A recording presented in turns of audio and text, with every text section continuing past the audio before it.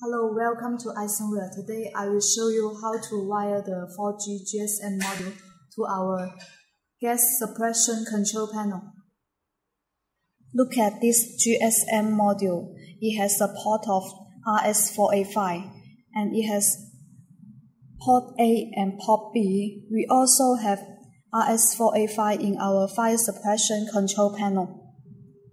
And these two are the 24 voltage port. It has distinguished to positive and negative port. Look at this fire suppression control panel. It has also the RS485 port. The positive wire and negative wire from the Gsm module connect with these two ports accordingly. And this control panel has a AUX power port. It has distinguished to the positive wire and negative wire. The positive and negative wire from the Gsm module connect with this port, positive port and negative port accordingly. Okay, now let's move to the Gsm communication card. We take out this card and turn the back of it. We could see there has a place for install the SIM card.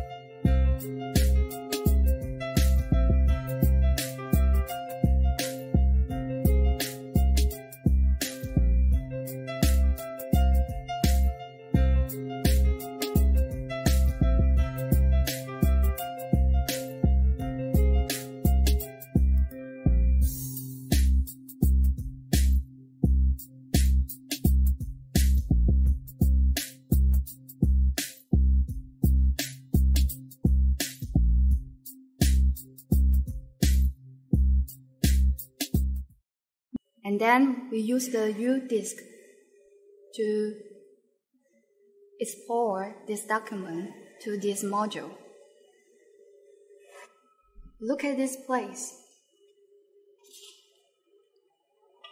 We wait until the LED line 1 flash, green light flash, and LED 2, green light flash, and LED 3, the red light on. That means the document has exported successfully. Okay, then we remove the U-disk. Now let's test the fire suppression system. This is the manual release.